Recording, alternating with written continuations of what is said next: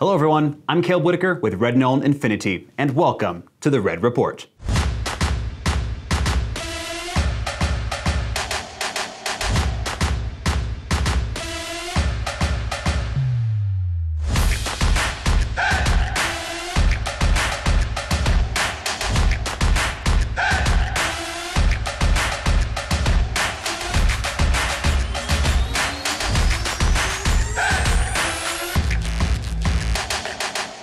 For 2020, Infiniti simplified its lineup down to 5 models.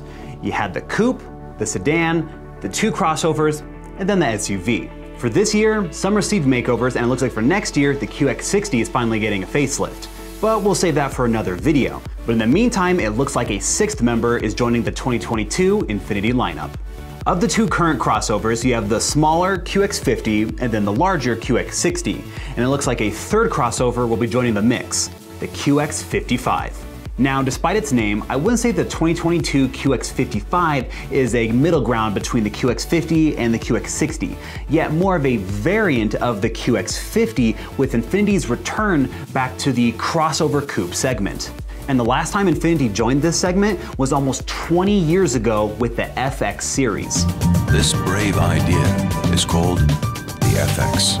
The QX55 was announced by Infiniti at the Belasco Theater in Los Angeles, hosted by Kelty Knight, with featuring performances by Aloe Black.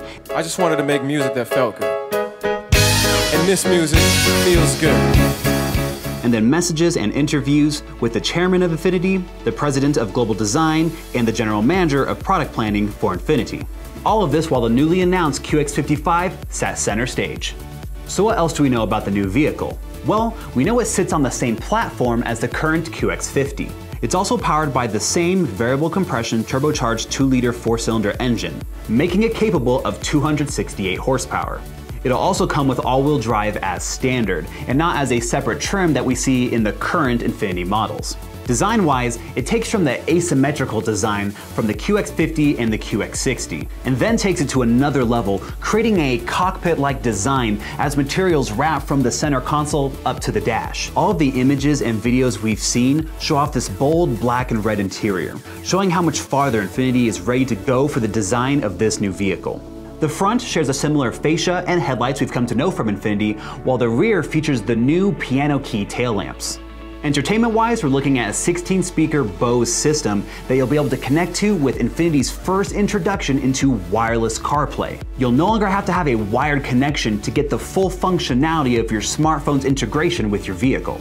To me, this is a great step towards new modern technology integration, as modern and luxury car brands are still falling behind in this segment as our smartphones become truly wireless. It's great to see a 6th model join the Infiniti lineup again, and despite its model year of 2022, we're actually looking to see the QX55 hit showroom floors early 2021.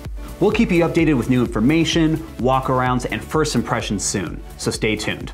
I'm Caleb Whitaker with Noland INFINITI, and this is the Red Report. We'll be seeing you soon.